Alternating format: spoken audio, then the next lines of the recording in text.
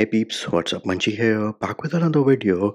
And in case you're wondering how you can delete or remove the stickers which you created in iOS 17, then all you need to do is open the Messages application, select any message, then tap on the plus sign on the bottom left and select stickers. Now here then you have a menu on the top, the second one from the left. This is the one which has the stickers which you have created. All you need to do is press and hold on a sticker, and once you get the animation effect, let go. So that's what we're going to do. Press and hold, we get the effect and we let go, and bam, here it is. You can see I have the option of delete. I select that and that sticker was deleted without any issues. Similarly, let us try it one more time. Press and hold on the sticker, and then once you see it pop out, you let go. You get this menu wherein you can rearrange, add effect or delete.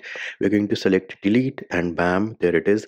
That is how you delete and remove stickers in iOS 17.